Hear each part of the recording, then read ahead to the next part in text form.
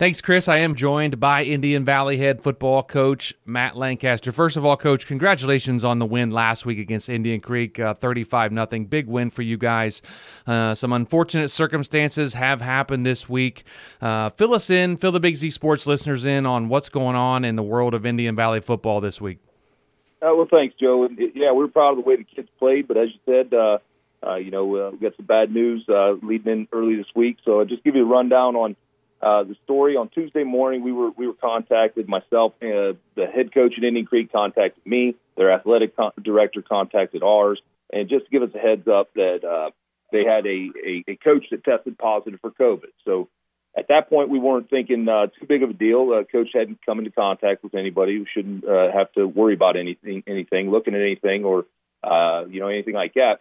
And then they also said they have a player who's being tested, and they'll let us know as soon as that test comes back. So about 3:00 in the afternoon, they called and said the player tested positive. So I got with our athletic director, our superintendent, and we started to get to work on looking at the film and seeing we asked him what number he was, who was he, so we could verify where he was on film, and then based on CDC guidelines that we've been told were in place all year long. Otherwise, I don't know how we would have started a football season, period, of the 15 minutes of cumulative contact, So we started looking. We actually watched the film 3 different times and went through and documented each player that touched him, how long they touched him for, how many times they touched him. And then I went through that with my athletic director. Athletic director went through that with the superintendent. We did this all ahead of time, getting our work ready to give to the health department so they could look at it and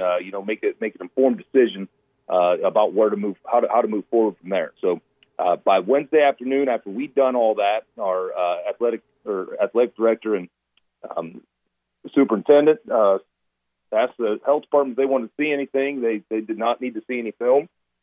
So we said, well, what do we need to do? And they said, you need to quarantine any kid that touched them. So unfortunately, we got kids that touched them for a total of 2 seconds that are quarantined. They don't get to go to school. They don't get to see their friends. They don't. Obviously, their playoff run has ended, and the kid that touched them the most was a total of 40 seconds, way below the 15-minute CDC guidelines. So we asked, what's different about that, and the Tuscarawas County Health Department said football is different. A touching football is somehow different. And that's just frustrating because we can't find where that says, that in the CDC guidelines. We know for a fact that other area counties haven't handled this in this way.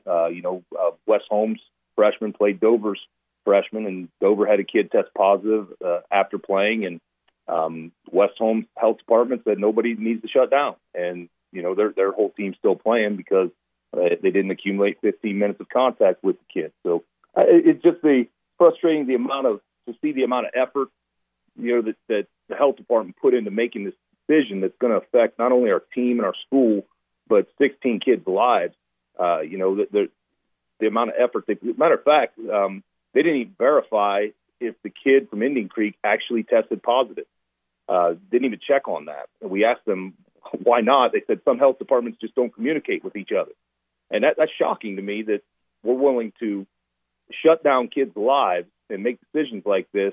And hypothetically, not that they did this, but Indian Creek could have just made it up, that there was no actual test. And as a matter of fact, the health department didn't check and verify that until this morning, a number of days later, and did verify that there was a positive test. So it's just frustrating. I feel bad for the kids. It is what it is, and it's the world we live in, but it's unfortunate.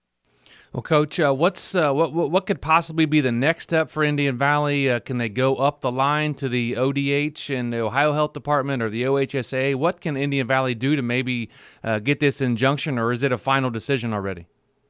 Yeah, we've exhausted all options at this point. The parents are all the parents of the kids who've been quarantined. My own wife, 2 of the kids on the team that are quarantined are my own 2 sons. And so we went through every option possible. Legal options might work, but they take too long. The legal system just doesn't work that quick to affect a game that's supposed to be played tomorrow night, or even probably affect their quarantine to at least get them back in their in their classes. We've contacted the Ohio Department of Health as well, and while they yesterday said that they didn't think this was the right decision, it was up to our local health department, and any complaints have to go, towards them. So, that's what's frustrating is the power, that they have over this, and there's no recourse, to get it changed and to reevaluate the situation and say, hey, maybe this was a rash decision. Maybe you do want to look at the film and see before we make these decisions, because we're making decisions that affect, it seems like they're making the easy decision that really have impacts on kids' lives. I know my own son takes AP Calculus, Physics, all College Credit Plus classes, and now he's got to try to teach himself that stuff at home and get help every now and then with a teacher on a computer, all because he tackled the kid one time. He was in contact with this kid for 3 seconds, and I just think at some point, we need to look and reevaluate, are we sheep going along with this blindly? When you look at kids my son's age have a 99.997% survival rate. And, this is, and we don't get me wrong, Joe, we don't want to spread this any further. Sure. We don't want to get this out there, but the amount of effort that was put into deciding to quarantine, I guess, is what's frustrating. And that the guidelines that were put forth by OHSAA, by the CDC themselves, were not followed. And that's what's frustrating, I guess. Absolutely. And of course, you don't have to mention names or anything, Coach. And I don't know if you can even confirm or deny this, but could you has any Indian Valley players tested positive since last Saturday? No. Have tests been allowed to been taken? No one has signs or symptoms, and we went through this with the health department too. We asked, hey, can we just take these 16 kids and get them tested? And they said no, they'd still have to be quarantined because of some viral load might not be strong enough to show. It might show a negative test. And we said, well, what about after 8 days? Can we forget about the football game? Get these kids back to living normal lives. Sure. At least. Can we take them back in 8 days and get them tested? They said nope. Once you're identified and have to be quarantined, you're that no matter what, no matter how many tests you go and you get taken. And the other thing, the health department, when they called the parents that night, they gave the blanket.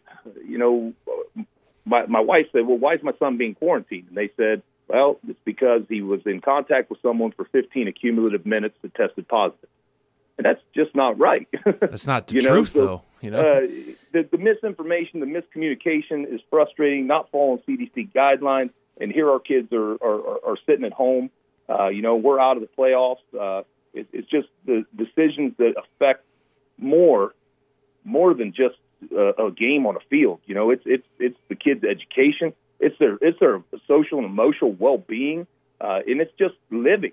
Sure. And at some point, I don't want to get political here, but this is just frustrating and really makes you think when you went through the process and you saw the amount of effort that was put into deciding to quarantine this many kids and end a football season, take them out of school, affect their families' lives, affect their lives. It was shocking to me. Absolutely. Well, Coach, I know I know you take the time out of your busy day to join us and to talk about this frustration down in Janaden with the Indian Valley Braves, and I know it's not going to get easier knowing that you guys should be playing tomorrow night down at Bloom Carroll, but we're behind you, we support you, and it's been a pleasure covering you in the playoffs, and hopefully here in a couple weeks we'll get to see you back out on the field for a couple games to finish up your season. I really appreciate you having me on, Joe. Our kids are resilient. We're excited to get back after this is all said and done, and our kids will be excited to get back, and hopefully we'll get to finish off the season with a few football games and at least get our seniors a full season. Thanks a lot, man. Yeah. Do you have a schedule that you have in place maybe here in a couple weeks, or are you still deciding on that? We're working on it right now. We know we have John Glenn the week we come back, and then we're working on filling out the final weeks. After that. Well, Coach, be strong for your kids, be strong for your family, and we appreciate you more than you know. All right, I appreciate it. Thanks, Joe.